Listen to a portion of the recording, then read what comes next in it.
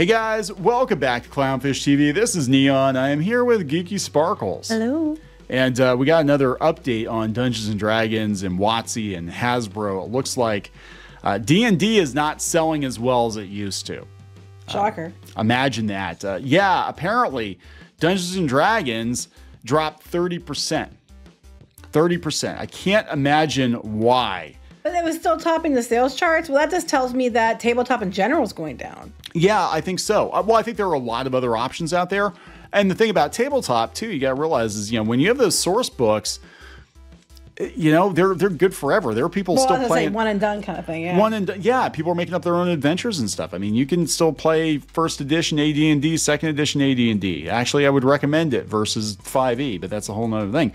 So yeah, they're declining right now. Now, you have to realize that part of the decline is due to the fact that a lot of people started playing games during the pandemic because what else you gonna do? Mm-hmm. Same thing with comic books. It was just like everybody was kind of stuck in their house and they were playing all this stuff. But I don't think it looks good long-term for the paper and pen edition of D&D. I mean, it seems very clear that Wizards is interested in being a video game company. They had all this damage control. We did multiple videos about that, but we're gonna talk about this because yeah, the books are on sale. Buy two, get one free. Yeah, I saw this today. They're trying, and this isn't the first time we've seen them do these sales before. Yeah, I mean, they're way overpriced to begin with. I mean, one source book is like $60 now, but yeah, so we'll talk about this. Hurry down to the WotC garage sale. So before you get into it any further, please subscribe for more pop culture news, views, and rants, guys. You'll get woohoo if you do. Woohoo! This is coming from belloflostsouls.net, and they got from ICV2. But they said, yeah, 2023 was a rough year for RPGs. D&D was still at the top. It was down 30%. They said the report highlights the decline in the growth compared to the circumstantial high of 2020 through 2022. But the idea that some growth can be temporary continues to be a lesson that industries never actually learn, leading to this cycle of bubble and burst.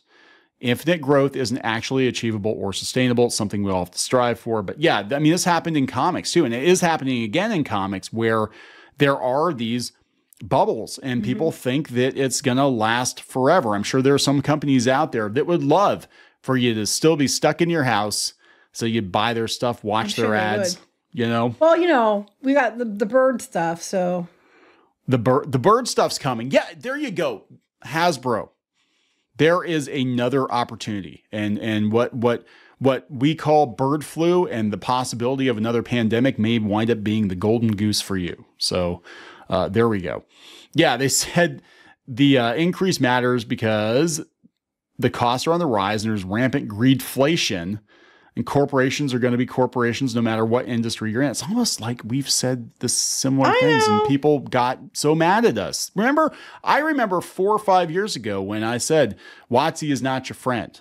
WotC is a greedy corporation and they're going to tell you things you want to hear or that a certain group on Twitter wants to hear, thinking it's going to sell more games. But they're actually not good people. Oh, no, they're our best friends. WotC loves its players. WotC, blah, blah, blah, blah. Yeah, okay.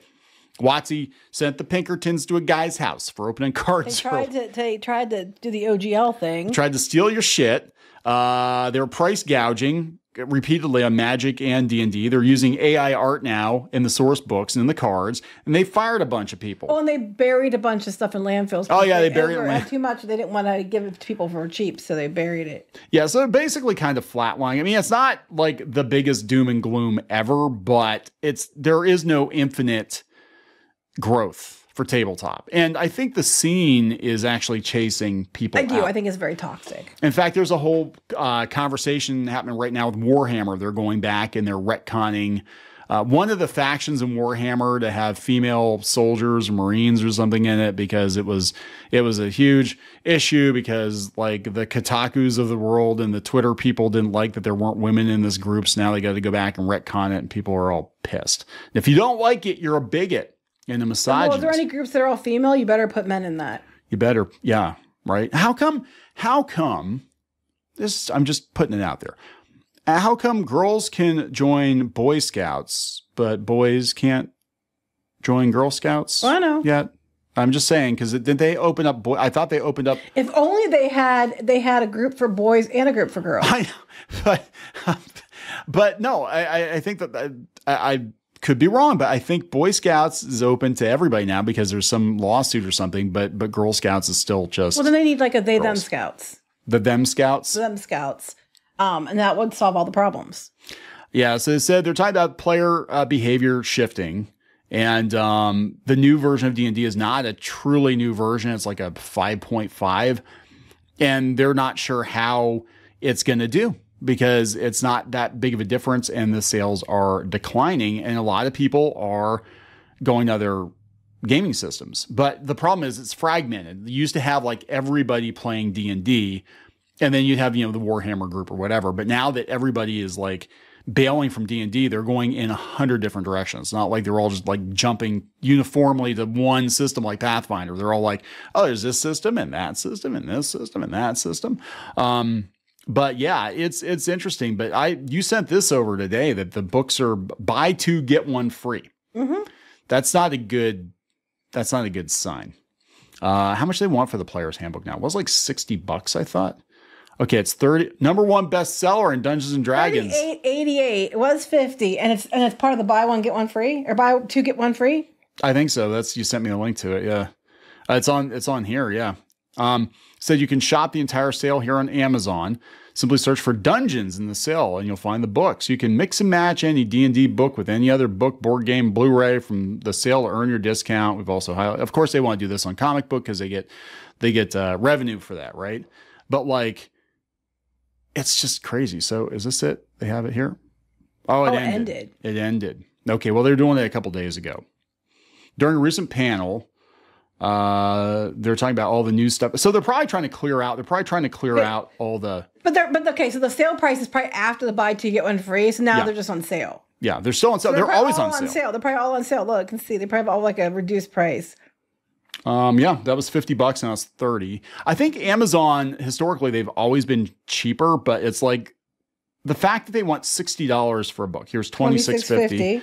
Oh, Strixhaven. That's the one with the prom. Oh, is it? It's half price. Wonder why. Can't imagine why. I'm sure they're selling lots and lots of that. This is the one Tasha's Cauldron. I think that's the one where they took race out of the equation. That one's it's still 34. That's still like no, that's not even full price. None of the books are full price. So I think you probably paid full price and got to get one free, or the sale. It's probably the same thing. It's probably the same thing. Half price. Like, I mean, that's the thing too. Like, this is going to kill hobby shops because you can go to Amazon. And you can go to Amazon buy stuff so much cheaper. I mean, why? They probably paid more than that per book to put in the store. Yes.